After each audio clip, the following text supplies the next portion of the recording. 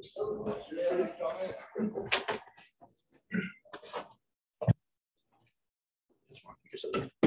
fucking want this out.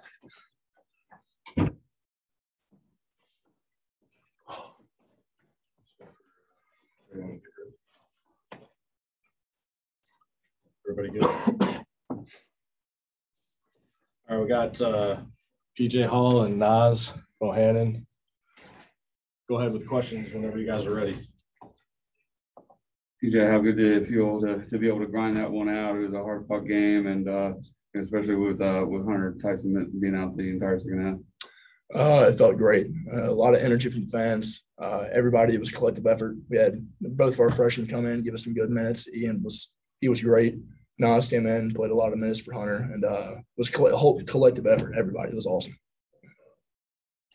I guess what inspires you to actually pump up the crowd while you're on the free throw line? I don't think I've ever seen anybody do that. I don't know. It just kind of happens. I didn't do it much last year. Obviously, well, first I wasn't in the game, but I mean, I was really animated in high school, a lot of emotion, and honestly, it helps me because whenever I start getting the crowd into it, I'm not tired. I don't feel any pain I've been going through or anything like that. It's adrenaline pump and it gets me up and down the floor. So our fans were very loud. I mean, there was one point we're on defense. I'm trying to call ball screen coverage, and I mean, I can't even hear myself. And so I was like, all right, dim it down. But no, it was good. It was awesome. Yeah. Nas, you played 30 minutes, one of your better games of the season. Did you feel like you really had to step things up with Hunter out? Yeah, definitely. Hunt's one of our main guys, and I took pride in my role in coming to spot Hunt minutes this year or just doing whatever we were supposed to do. So when he went down, and I just was like, it's on me now. So, yeah. PJ, you were pretty agile tonight. Was your foot a distraction at all throughout the game? None really. No, I don't really feel it in games. Whenever I cool down, I do. But you know, I got a lot of adrenaline going through my body, and I'm pretty warmed up on the course. I don't feel it too much in a game unless I have a bad step here or there. I remember there's one against Boston College when they took a charge on me, and I planted to go to the middle on a drive. When I pushed off, I felt it. There's one against Virginia where someone stepped on my foot. It's like very singular plays that kind of like hurt us like that. But then it'll normally calm down. How helpful was the weekend off in that respect? It was very good for everybody. I mean, we had a lot of guys, banged up. Hunter tonight, obviously, we don't know what happened yet, but I mean, before this, he had 2 purple ankles. So I mean, we've been going through some stuff, and so it was definitely a very good thing to have some time off for that stuff. How about the atmosphere a little bit late in the game? You were kind of getting everybody fired up, and they were reciprocating and getting everybody going. Oh yeah, it was awesome. I mean, that's what really gives us some adrenaline, gives us some extra energy, gets us up and down the floor, and then I mean, it creates plays on defense. It makes it harder for them, makes it a lot easier for us. I mean, it's a home court advantage. PJ, you picked up that second foul, and I think you sat like the last 10 minutes of the first half. How important was it for your teammates to be able to build that 9-point lead going into the locker room without you? It was huge, and honestly, it shows what we can do later in the season too. I mean, we had guys come off the bench, both of our freshmen filling for me whenever I was lacking on the court. So, I mean, they came out there, they really picked it up for me, and then all the other guys played really well too. Make it a shot at the end, poised, went up there, pulled up, a little 2-pointer was nice. So we went into the locker room with a lot of confidence.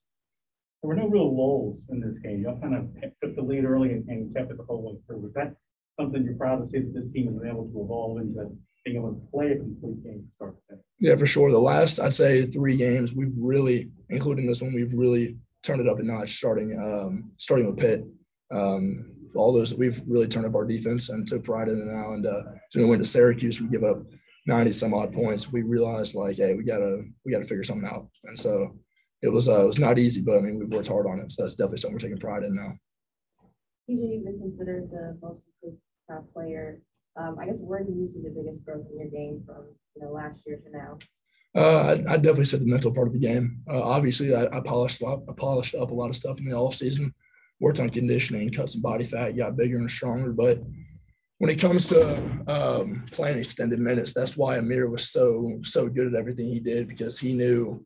Like in practice, he was 3 steps ahead of me always, and so it was definitely huge for me to learn from that and learn how to grow my mental side of the game. I mean, our saying is always mental is to physical is 4 to 1. So I'd say I'm probably at a 3 right now, trying to grow it a little bit more, but it's definitely been a huge growing point for me. No, go ahead. was saying not for you, like you mentioned, obviously having to step up with Hunter Tyson now. I guess how are you kind of just settling in your role now and just kind of figuring things out as far as when you come in? Just being confident and working at it every day. Going back with Hunt, Hunt's real open and he's honest, and we have a great relationship off the court. So him giving me pointers on what to do at what times in the games, and obviously playing extended minutes again. I've done it a lot and previously where I was at, but now conditioning myself again to be able to play in longer portions if I need to. Florida State's usually known as being a real physical team in the paint. You came up 3 offensive rebounds. How do you feel they were just from a physical standpoint? They're real physical guys, but that's something that I pride myself on. Like rebounding is a want-to skill. And at that point, 6'5", whatever it is that I am, I feel like my heart makes me bigger than a lot of guys out there. So Dude came in this year and from the jump, he was getting every board in practice. I was like, good grief, man. Make me a little better.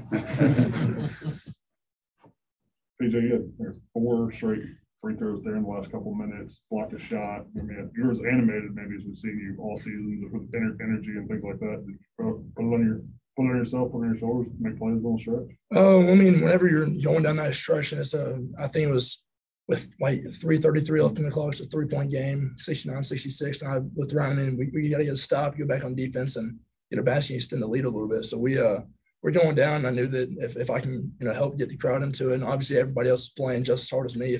If I don't give everything I got, it's a disrespect and disservice to everyone else on the court on my team. So it's definitely a point I was trying to make to get the crowd into it and get us into it on the bench as well. Your foot hurting much? Not in the game. Yeah, I had a lot of adrenaline at the end. Yeah. Coach Brownell was a little animated too in the game. Is that the most y'all guys seen him that way? Oh no. I mean, not in practice. I'm talking about the game. In a game, I don't know. I mean, he gets animated every now and then in a game. He got attacked against BC. I can't be. Yeah, I mean, he's a pretty animated guy, but that's just his will to win. He's easily my sister's pretty competitive, but he's the second most competitive guy I've ever met. And my sister put me through the ring a little bit, but he's extremely competitive, and that's what gets him animated a little bit.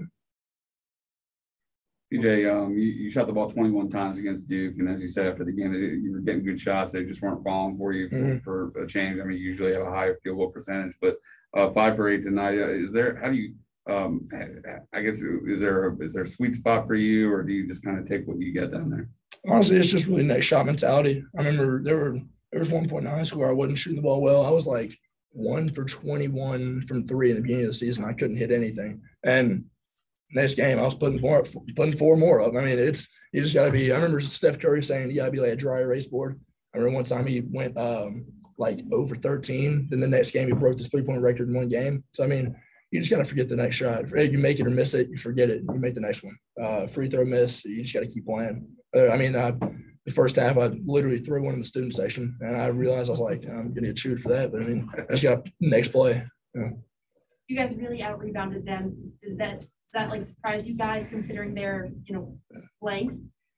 Not really. We have a lot of guys with heart. I mean, like look at this guy. I mean, dude is strong. He plays as hard as he can. We got freshmen that come in there. They're getting on the floor.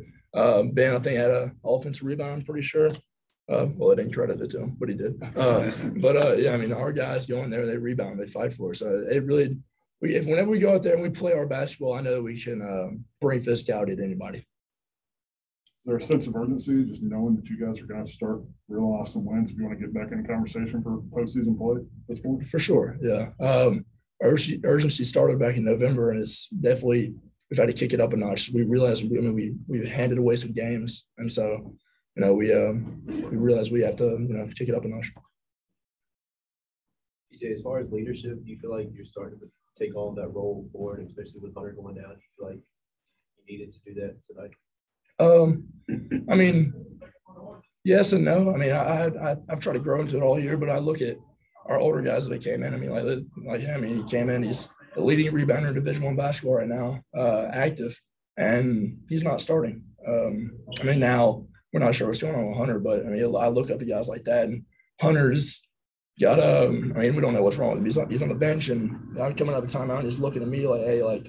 Let's go. Let's dominate, finish it up. So I look at all those older guys, and they teach me how to be a leader. Anybody got anything on Zoom?